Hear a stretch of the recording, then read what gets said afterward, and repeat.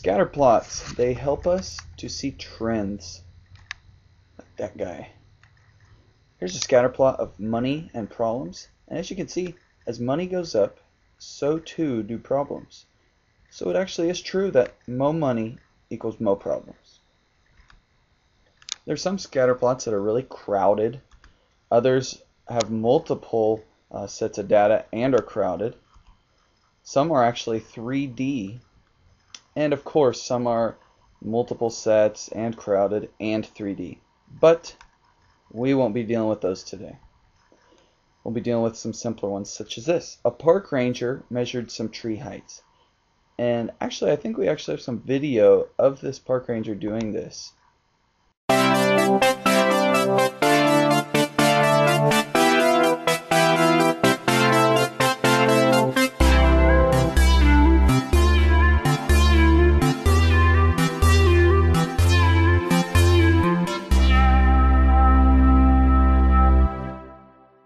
Wow, I think that was really telling. The data is in the scatter plot shown, and if we were to do future estimates, should we use a vertical line, a line of best fit, a horizontal line, or a line of symmetry? As you can see, the data kind of takes a path like this green line, and it turns out what we need to use is a line of best fit. Okay, we'll be using that today with our scatter plots.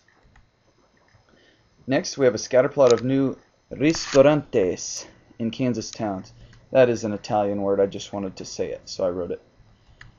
Here's the scatter plot. And if we are to take a 2008 estimate, will there be 13, 15, 16, or 18 restaurants? So go ahead and do that. Otherwise, spoiler alert, line of best fit, you can see the data takes a trend like that orange line of best fit. In 2008, that is going to be 12 years after 1996. So what you do is you go straight up from the 12 and you go over, and you can see obviously a good estimate would be 18 restaurants.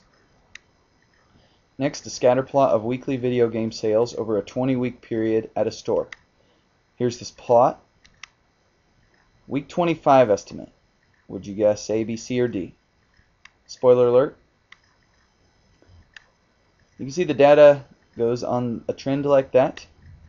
Week 25, if you go straight up and over, you can see the obvious choice is D, $5,500. It's just an estimate.